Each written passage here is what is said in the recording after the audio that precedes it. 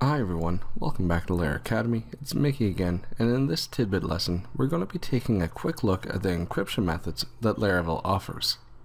We will check out how we can utilize them within our own models so that our database fields are encrypted automatically for us. We will be starting off with the Laravel 5.4 project, and I've already gone ahead and created the migrations for our customer table. We'll have name, email, phone, and address. And I've already created a simple model for this customer. Now, as you know, if we load up Tinker, we can quickly add a customer into our database. Let's do that now. Now, once we have all the information for our customer, we'll create the record. And you can see here, everything's just in plain text. Let's take a quick look at the Laravel encrypt and decrypt functions to see how this can work. First, let's grab the first customer. And what we're going to do with this first customer is let's use the encrypt helper function. So in Tinker, let's write the word encrypt, and then let's pass the customer's name into the function. Once we hit enter here, we should see the encrypted value for John Smith. If we wanted to test our encryption, we can assign the encrypted value to a variable, and then we could just run the helper decrypt on that variable.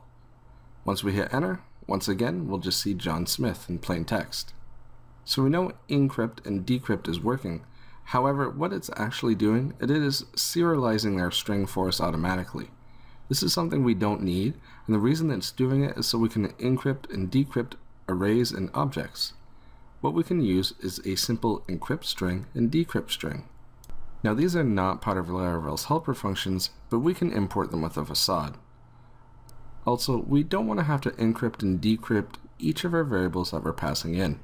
So we can write a mutator within our model to do this for us. Let's switch over to our customer.php. Let's make a new function. And this function is going to be called setNameAttribute. The function accepts a value, and this is the value that we're going to encrypt. Now when we write mutators, when we're setting something, we always have to start with the word set, followed by the field name, and then the word attribute. So like I said before, we're going to automatically set the name to be encrypted. To do this, we have to change the attributes on the model.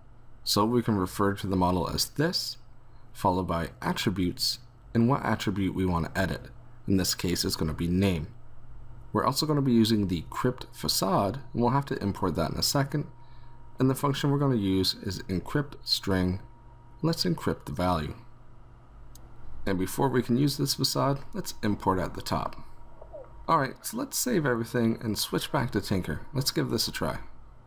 Now that we're back in Tinker, we can truncate our customer table. We can do this with app customer truncate to get rid of our old records.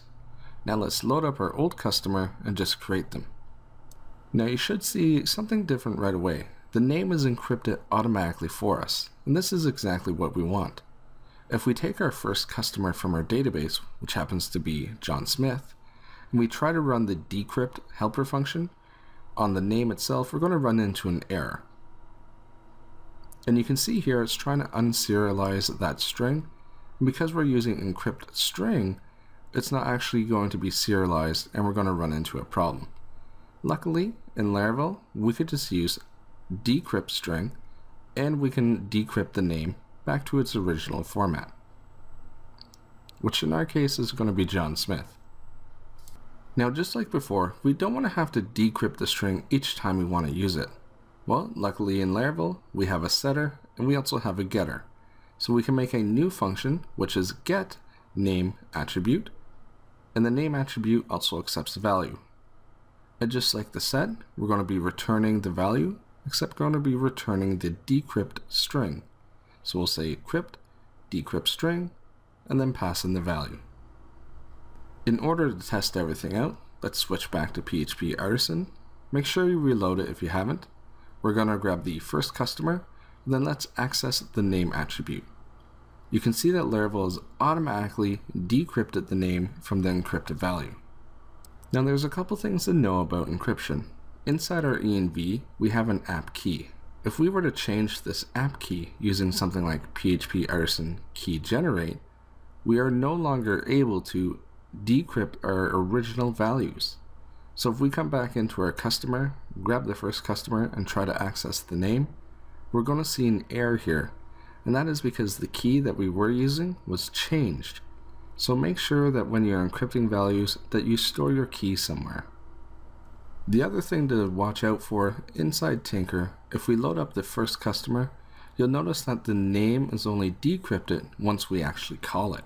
So if we are using our data for JSON or JavaScript, you'll want to write some kind of function where the name is going to be automatically decrypted for us. We could probably do this with the transform, but we'll save that for another lesson.